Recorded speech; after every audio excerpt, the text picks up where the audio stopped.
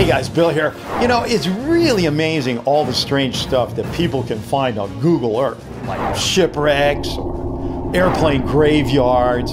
There's even one of a cruise missile in flight. One of the more recent findings that a lot of you guys are sending in to me is this one. First sent in by Tassos Avionitis, Soap Bomb, and Rose Goodleff, this video shows a strange-looking object that some claim is the sea monster known as the Kraken. But is this picture for real? Or are we just looking at another big fat fake? Why don't we dive in and see what we can find out? Looking closer at the video, we see that it was first posted to a YouTube channel called Science and Technology on June 15th, 2016. In the description, it reads, "Is that a Kraken? Massive object spotted on Google Earth." There is no narration on the video, just some eerie music. The video zooms into a place called Deception Island near Antarctica and then glides over to a dark area of the map. It is here that we see something strange in the water. It looks like a giant creature of some kind swimming through the ocean with a wake behind it. The video maker uses some measuring tools supplied by Google Earth and estimates the length of the creature is 25 yards or about 22 meters in length. Okay, so what are we looking at here? As many of you already know, 95% of the ocean is still unexplored, so there could be any number of weird and giant creatures out there that we've never seen. But on the other hand, you would expect something this big would have been spotted by somebody. Nevertheless, there were a whole lot of suggestions out there on the internet, including a giant squid, which technically at this size would be a colossal squid, whales like sperm whales and blue whales, which are very big and known to visit these waters, and some people are even suggesting it's a UFO. It was a lot to go through, so I sent the video over to my research group, the Chewy Piranhas, and they started going through the leads. Researcher Shelby Leon looked into krakens to see if we could determine if they really exist or not. Meanwhile, Holmes Andreas checked to see if the image shown in the video actually exists on Google Earth and isn't some cooked up Photoshop prank. He also checked on other reports and news items published on the internet. Together, they were able to come up with the information that I needed for this, the official answer, which I'm going to tell you in a few seconds. But before I do that, what I need to know is what you're thinking up here, okay? Now, when I say go, what I want you to do is yell out as loud as you can, either real or fake, okay? Now, if you can't do that, it's okay to pause the video here, go to the comment section, leave your answer there, and then come back here and play the rest of the video to see if you were right, okay? You can also vote right up here. But what I do is I yell first, I then leave a comment, and then I vote. I do all three, so there's no mistaking what my answer was. All right, you ready? And go.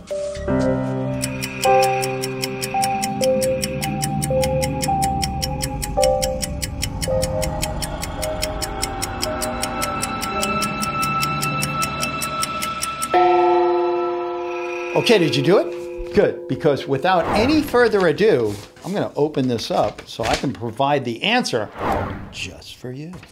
All right, you ready? Here we go. The video entitled, "Is That a Kraken?" has been carefully examined frame by frame by a variety of experts. Okay, well, I don't expect anything less from you guys.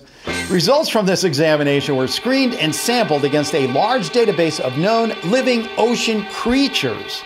Whew, serious work there, guys. This process returned no positive identification of anything living. Wow. But there's a but here. But we were able to confirm the massive object is real and not created by any special effects. Okay, so I'm getting a little confused here. It goes on. Therefore, as to the video's question, is this a Kraken? The answer is no. But the claim that it shows a massive object, real. Wow.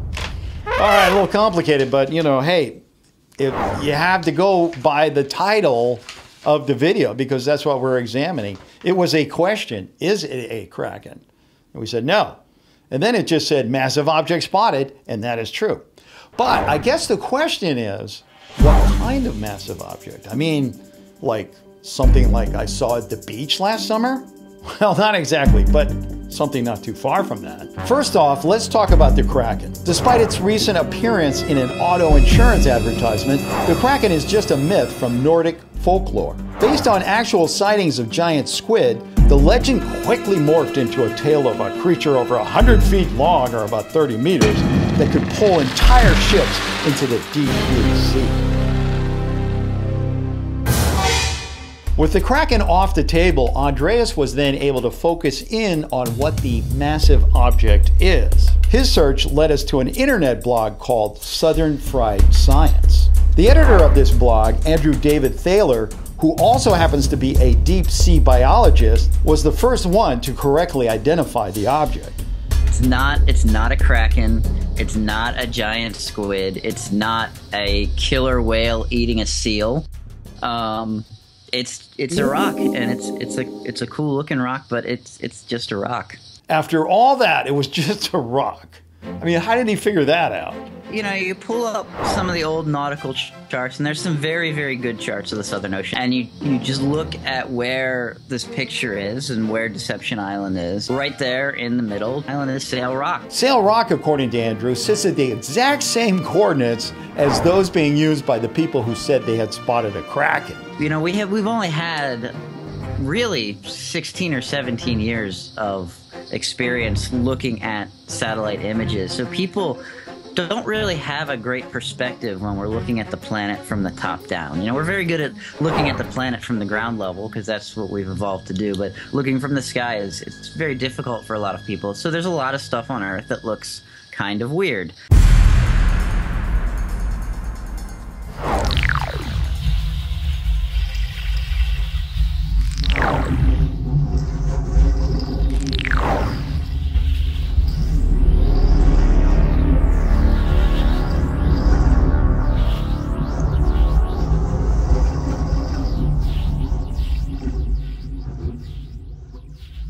Wow, amazing. You know, I think he's right about that. But you know what else? I think people are just good at seeing things that aren't there no matter what direction they're looking from, if you know what I mean.